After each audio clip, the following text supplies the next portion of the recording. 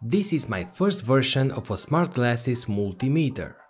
It's not the most unique and best looking design, but this is yet a first version. I'm pretty sure I will improve it in the future. Actually, the first prototype looks something like this.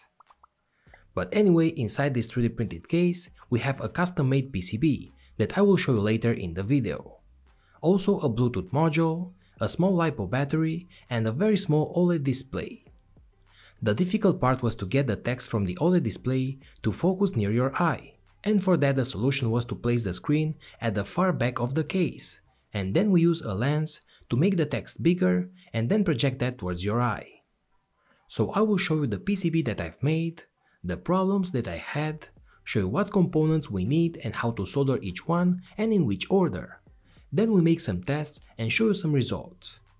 This project is made to work together with an old project of the Arduino Multimeter.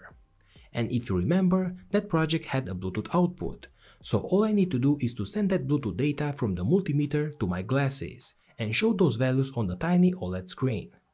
If you like this idea and my videos in general, please give me a like, and that will help my videos get better on YouTube. So guys, let's get started.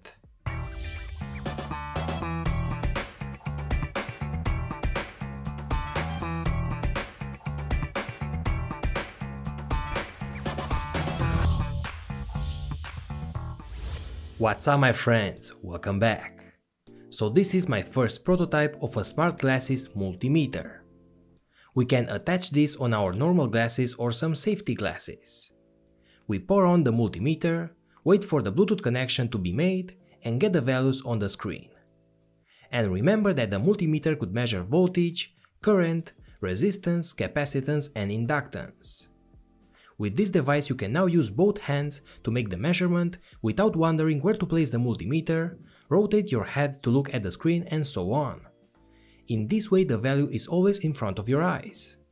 And by the way, instead of the multimeter, you could use this for any other purpose that you want, just by showing different data on the tiny screen. Okay, so let's see how I've made it. It's not that complicated. This here is the PCB for this project.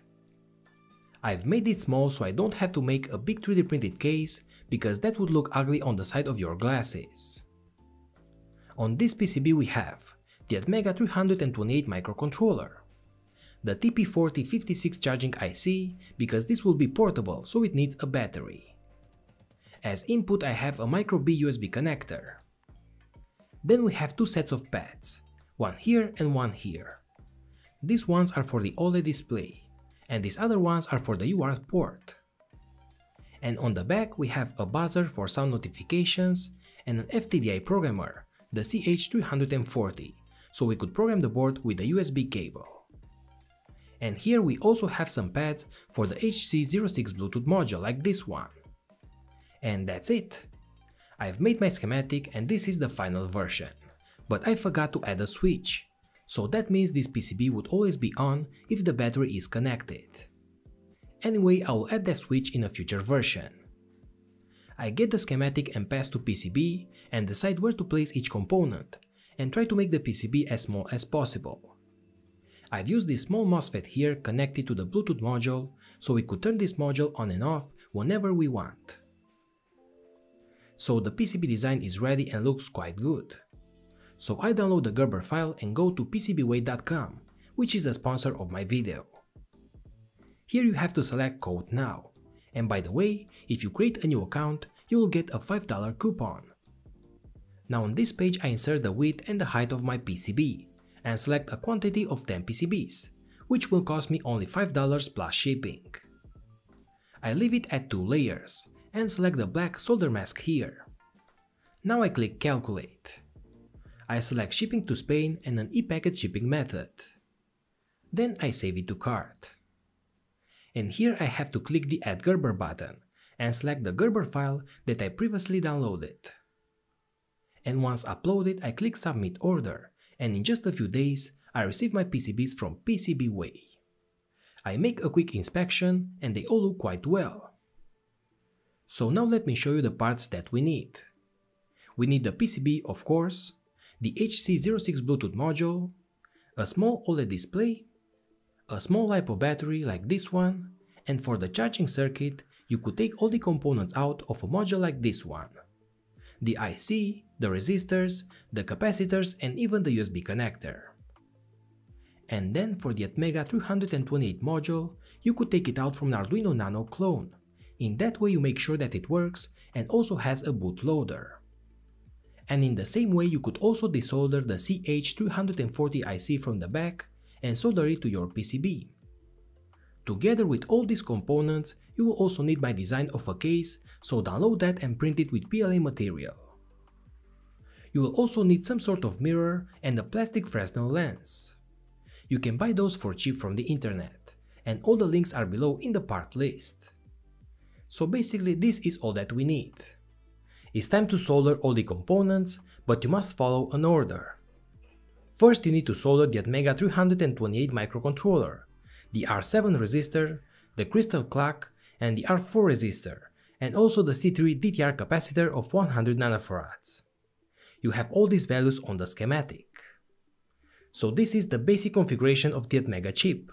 So once soldered, connect an external FTDI programmer to the word port pads. And then upload a test sketch and see if it works. I usually upload a counter, so when I open the serial monitor, I should see the counter value. And that means the IC is working, so we can solder the rest.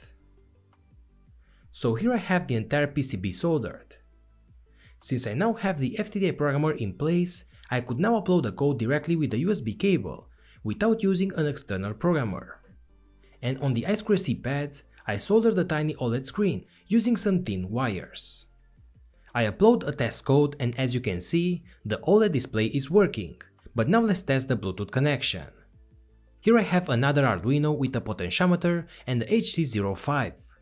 You must use the HC05 to send the data, because the HC06 can only work in a slave mode.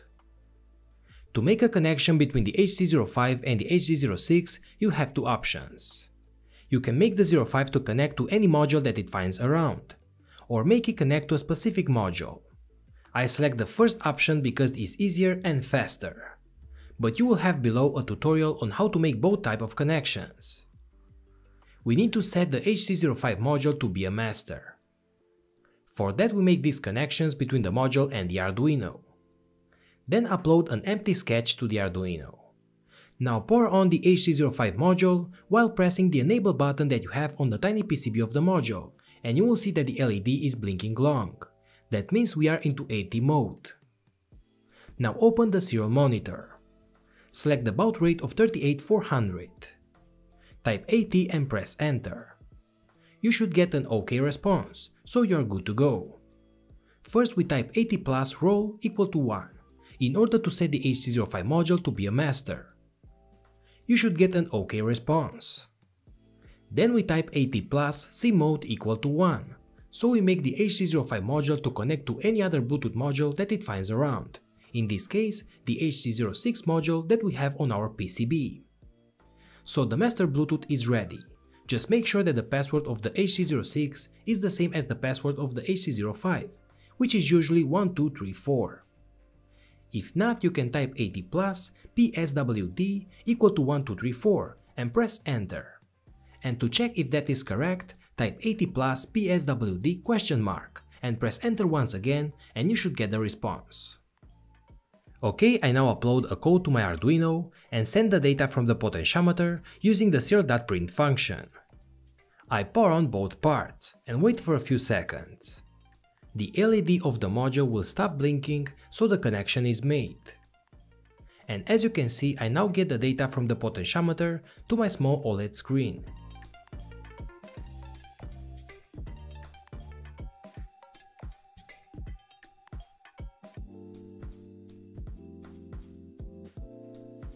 I could do the same but with my old project of the Multimeter.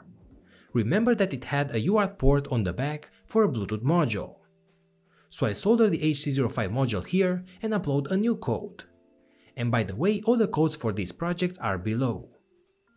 This new code will use the serial.print function and set the values for the voltage, the resistance, capacitance, inductance and current via Bluetooth. And as you can see once again, I get those values on my small screen.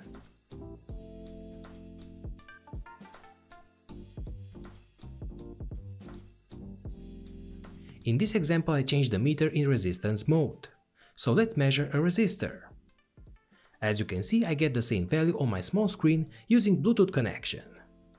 So it's time to make a case. I first made some tests with a cardboard box. Because you see, the easiest way would be to just solder the screen in front of your eyes. But in that way it's impossible for your eyes to focus that close. That's why we need to place the screen far away. But then the picture would be too small.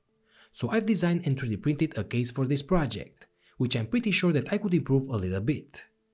So in this case we have the screen here, a mirror here, and then a small Fresnel lens and a final plexiglass in front of your eyes.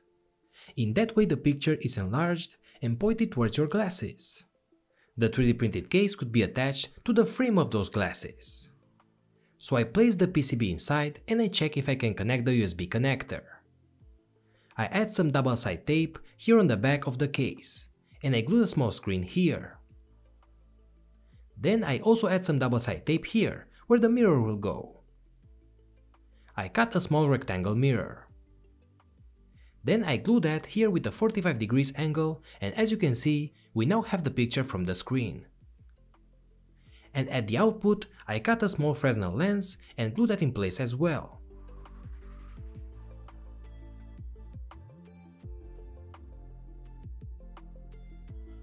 I now close the top part of the case, and as you can see, we have the final picture from the screen at the output. Pretty nice, right? I add a small screw here on the tip of the case. On this screw I glue a small plexiglass that will reflect the light from the OLEd display towards your eyes. And this project is complete.